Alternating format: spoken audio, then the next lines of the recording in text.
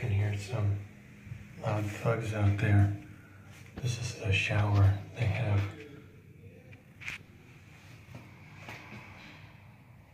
I cut myself with my thumb on one of these not long ago. They're too sharp. They need to be rounded, and they also need to stick out farther from the door. I cut off the fan just now, but I just came in here and you can see what kind of gunk. They have only 2 showers in this dump. The Winton Hotel, 445 O'Farrell Street, San Francisco, California, 94102. And again, you gotta worry about thugs out there. I gotta worry about slipping and killing myself on here. They don't have any kind of grippy, safety, yellow, protruding, Rubbermaid dots or anything, the way they have on the highway or something, or when you cross the crosswalk in the street.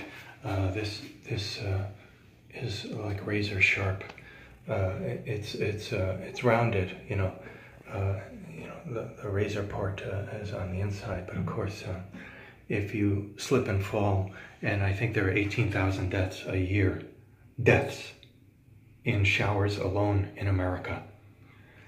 That would be very bad for you. I can't see how long this video has been going. Oh, I think it does give me that number. I can't see it well enough. I don't have my glasses. And I don't have anything to give you a date and time indicator, but it's almost 4 p.m. now, Friday, the 11th of August, 2017. But these conditions have been the same for the last 6 months, I assure you. Sometimes there is soap. You can see there's some filmic substance there. That's, I don't know, some plasticized thing. But sometimes there is glycerin soap there that somebody leaves. Again, you can slip and kill yourself. I have a neighbor who has glaucoma, who's in his late 70s, has about 10% vision. And he doesn't happen to be a veteran. But again, I was nearly murdered in this hotel in the lobby. Tomorrow will be 8 weeks ago at 4 p.m.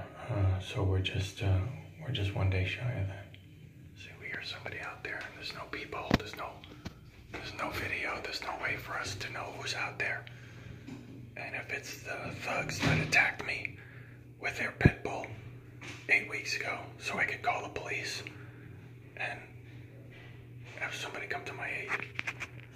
I'm not a young buck who can fight for my country anymore. I'm